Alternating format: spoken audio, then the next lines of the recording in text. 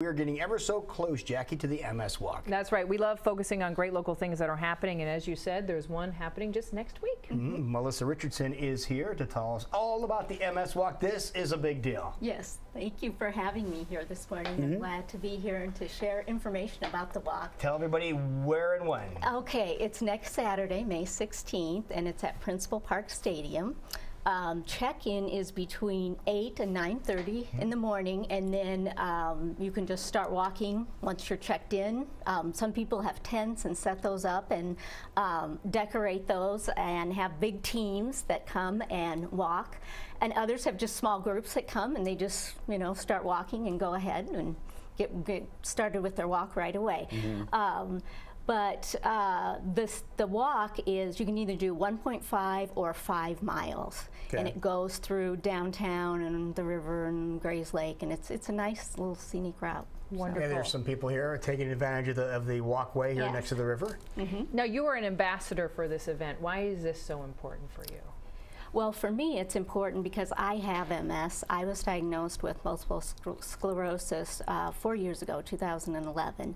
And so it's important that this walk, the money that's raised, the funds that are raised, are used for cutting-edge research to hopefully cure the disease. That's our ultimate goal. But to, you know, find new medications and just ways that we can make the disease more, you know, I don't know how to say that, just not as difficult to live with, that kind of thing. This is an affliction of the insulation of the nerves, is that correct? Well, yeah, in a way. It's a disease that the immune system, the person's immune system, attacks the substance, which is the myelin, that surrounds the nerves and the nerve fibers in your brain.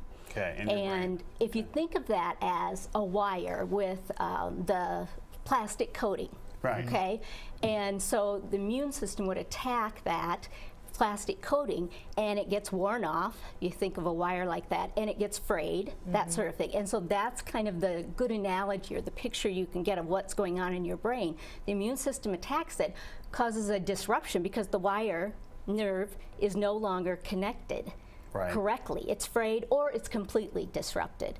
And so your brain then can no longer send signals or sends interrupted signals to the rest of your body. Right. And so that's where the problem comes in. That's you said you were diagnosed 4 years ago. What was a clue that something wasn't right for you? Well, for me, my main issue was cognitive problems, which isn't that typical. Yeah, that is not that typical. A lot of times it's like the extreme fatigue or problems with your eye. You can lose eyes, I should say, because the optic nerve is part of your central nervous system. Sure. And so you might lose some vision or go completely blind in one eye, usually, or maybe both. Maybe lose sensation in your legs or arms, you know, that sort of thing. It's probably more common, but mine was cognition. I worked as an education consultant for Heartland Area Education Agency. Oh, yeah. So, yeah, I had a job where I went out and worked with teachers and trained teachers, and I was starting to say the wrong words and not be able to come up with words, and all of a sudden I was like, oh, my, what's going on here? And so I went to my doctor, and she actually thought I had a brain tumor, possibly, because that kind of fit with, you know, what might happen with a brain tumor. But we did the MRI, and then it showed the brain, in my brain, they're called lesions, is what they call them in the brain, where those spots are that are frayed or broken. And everybody's different, right, with MS? Yes, everybody presents differently. It's very individual of how, you know, you feel, the different kinds of symptoms that you have, and whether they come and go, stay all the time, that sort of thing. Yeah. Is there anything coming down the pipe, cure-wise, medicine-wise? Well, one of the big ones is stem cell research. Okay. Of course, in Europe, you know, that's really moving, and they're doing the research with that and the studies. It hasn't, it's somewhat here in the U.S., but we're always behind Europe with that. So that's a big one.